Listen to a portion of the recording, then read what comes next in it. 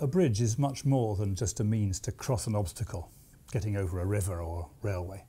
It's much more about a sense of place. It's about creating an environment that wasn't there before. In this short set of videos, I hope to show how the bridge engineer must deal with more than merely the functional aspects of crossing the obstacle, whatever it is, and look as well at the environmental, social and cultural issues that make the difference between just a bridge and an elegant landmark that people love. My bridge design projects have varied from the very small, like the Bridge of Aspiration in Covent Garden between the Opera House and the Ballet School, to the very large, the Messina Bridge, for example, between Italy and Sicily, the mainland of Italy to Sicily, 3.3 kilometres in a single span. I've been fortunate enough to work with some of the world's leading bridge architects and have won a number of competitions with them, such as the Pont Schumann in Lyon, France, the Stonecutters Bridge in Hong Kong, and the little aluminium footbridge, the Lockmeadow Bridge in Maidstone, Kent. But my work has not just been about bridge designs. The early part of my career was spent almost entirely looking at existing structures, assessing them, understanding how they worked, learning from the mistakes that previous designers may have made where maintenance, for example, had not been properly considered. And those lessons have been very instrumental in my design work later in my career.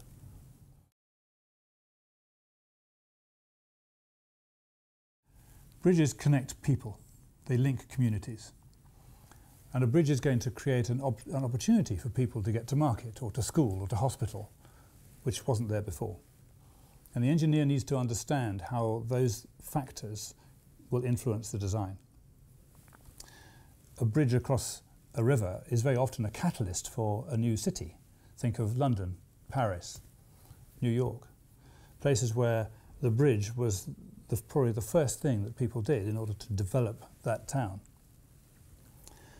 So no surprise then that the bridge is significant for the culture, the society, the people that live there, and the engineer must understand that.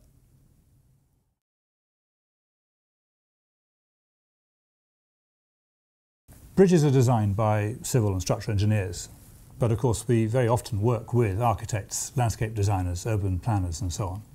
And the most successful designs come from an integrated approach between those disciplines. The engineer's task is to deal with the technological issues, construction, materials and so on, in addition to the environmental, the social, cultural, understanding those things. And of course today we're asked to span further and to build more quickly, and always of course with elegance and with aesthetic appeal in mind. So an engineer needs to enjoy a challenge.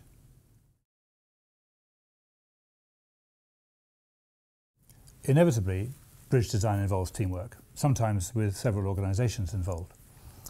But I find that it works best when there is an overseeing mind. There's somebody who has the complete picture, even down to some of the important little details.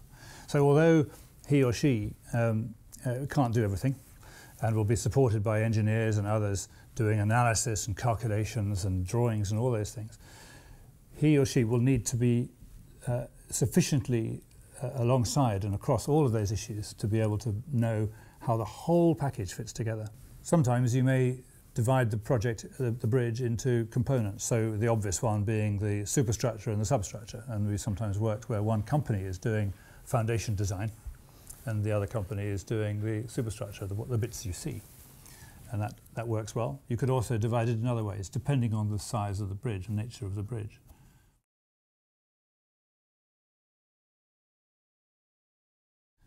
A great bridge needs to do more than just span the gap. It needs a character all of its own. It's relatively easy to make it work, to have enough material to make it strong and stiff and so on. What people really notice, indeed what people really demand, is much more. They want the appearance to be good. They want something which touches their soul. And you need to feel that sense of delight. And that's going to make a difference between an ordinary and a special bridge. What does it look like from a distance? How does it feel close up? Is it a place that you want to say to your girlfriend, let's meet at that bridge? And how does the top of the tower look against the night sky? These are the things that really make a difference. For me, some of the great bridges include Maillart's Sarginatobel Bridge in Switzerland, high up in the hills. It's the most beautiful, elegant, white concrete arch. technically brilliant, but also just so beautiful and so wonderful in its setting. The Millau Viaduct in south of France, Michel Villager, the engineer, obviously also with architecture by Foster's. Again, a beautiful response to an extraordinary setting with a very deep valley and this sort of rhythm of the 7 pylons, just so beautifully done on a gentle curve. Fantastic bridge, a great favourite of so many. In Denmark, the Great Belt East Bridge, a suspension bridge over open water, so a very different kind of context, but where the sculptural form of the towers, the anchorages, the whole composition just works so well. The architect, Dissing and Weitling, Paul Ove Jensen in particular, working with the engineers COE on that one. And here in London, a completely different scale, the small and delightful Sackler Crossing by John Pawson in Kew Gardens, where the engineering is really nothing, but it's such a beautiful piece of sculpture, really. Very elegant, a beautiful composition on a sort of S shape in plan. So these, for me, epitomise some of the things that we try to do when we design bridges.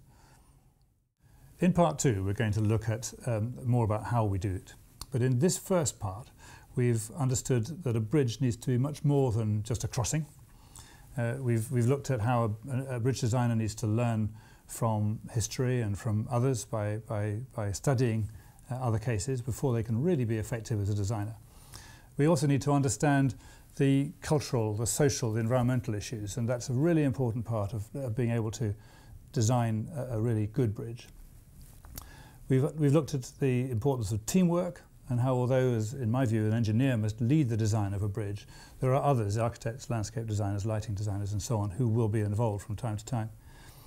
And also it's really important to understand that bridge design is much more than just applying the codes of practice. We've got to look beyond that and take your pencil and a blank sheet of paper, and we're going to look at that next time.